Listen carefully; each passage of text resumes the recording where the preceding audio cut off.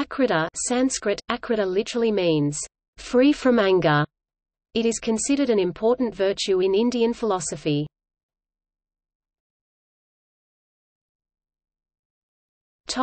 Etymology.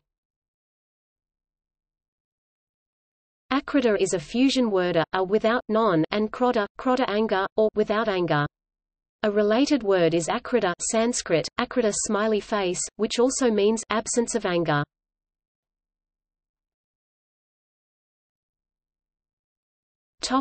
Discussion. Akrodha is considered a virtue and desirable ethical value in Hinduism. When there is cause of getting angry but even then there is absence of anger, it is non-anger or akrodha. Absence of anger akrodha means being calm even when insulted, rebuked or despite great provocation. Akrodha does not mean absence of causes of anger, it means not getting angry and keeping an even, calm temper despite the circumstances. Krodha anger is excessive mental turmoil on account of the obstacles in the gratification of some desire. It is manifestation of the quality of tamas, dark, negative, destructive, and undesirable psychological state. The opposite of krodha is akrodha, and this is a productive, positive and constructive state. Bawak states that akrodha is necessary to any process of peace.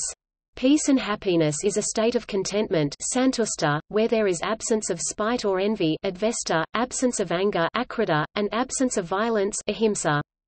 Dharma relies on akrodha, because it creates an environment of serenity, a rational principle of life, and because it is a moral virtue inspired by love.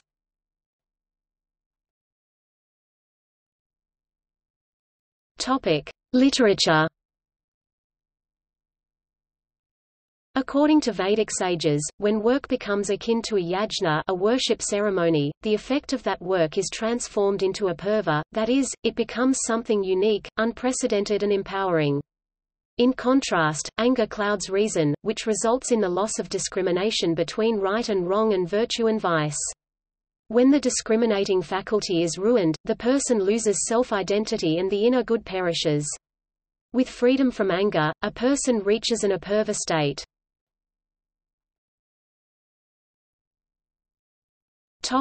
The Upanishads. Narada Parivrajaka Upanishad states the nature of akrodha for a person who seeks self-knowledge and liberation as follows: all cruel words should be endured. None should be treated with disrespect. No anger should be directed in turn towards one who is angry. Only soft words should be spoken, even when violently pulled by another. Akrodha, states Manikam, is related to the concept sahya Sanskrit, sahya in the Upanishads. Sahya means, depending on the context, to bear, endure, suffer, and put up with. The quality to sahya is considered an ethical value in Hinduism, not out of weakness to react, but for the cause of the ultimate truth. It is the attribute by which a person willingly bears negative cognitive inputs in order to win over the opponent or whatever is offensive, in the pursuit of holding on to truth, in order to achieve oneness with Brahman, the ultimate truth. This endurance, this strive to overcome the adversaries, through akrodha and ahimsa, is recommended as the constructive way in one's pursuit of truth.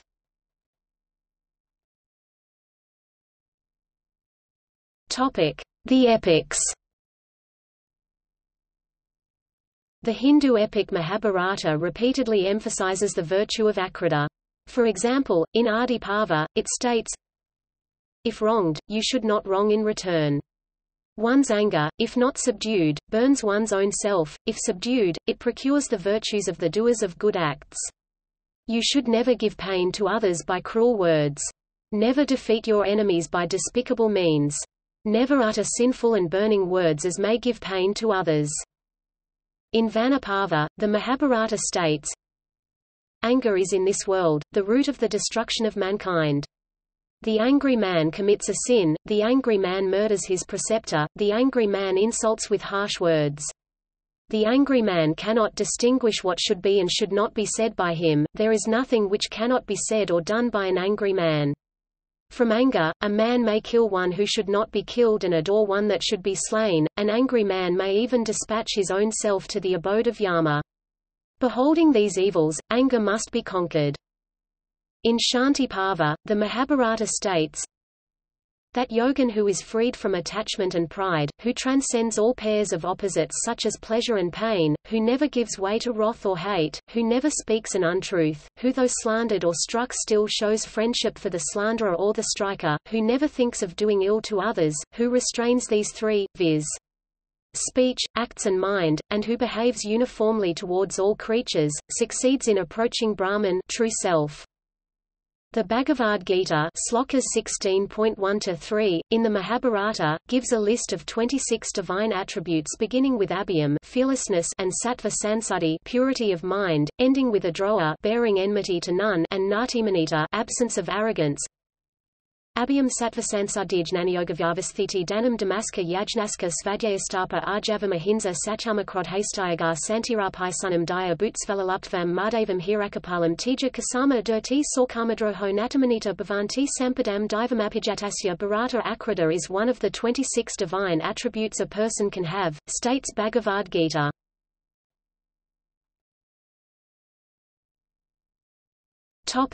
Dharmasastra. Manu has listed akrodha absence of anger among the 10 primary virtues. The Apistamhadharmasutra I.ie.22 rules that a student be not given to anger, and that a householder is required to abstain from anger and abstain from action or words that would provoke someone else to anger 2, XVII.2. The Baudhayanadharmasutra I.XV.30 requires a householder never to be angry, and the Gautamdharmasutra 2.13 advises that he must not feel angry. The Vashisthadharmasutra IV.4 avers that refraining from anger is a virtue like truthfulness, charity among others. Manu mentions 10 dharma lakshanas. Akrodha is one of these lakshana attribute, sign of a dharmic person.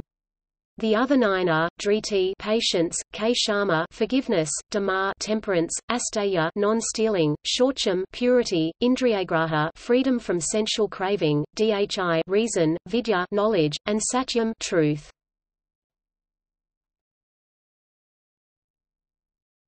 Topic: Shaivism.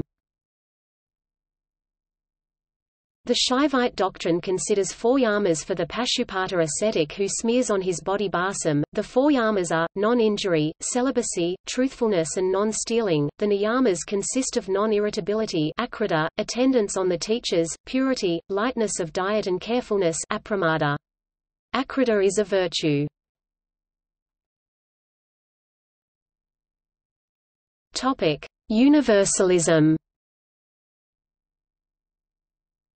Hinduism and Buddhism both suggest 10 freedoms needed for good life.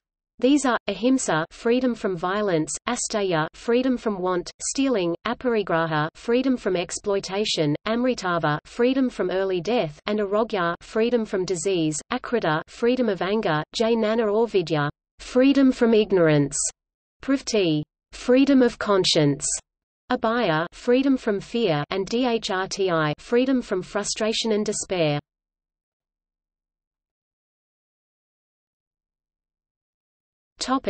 See also: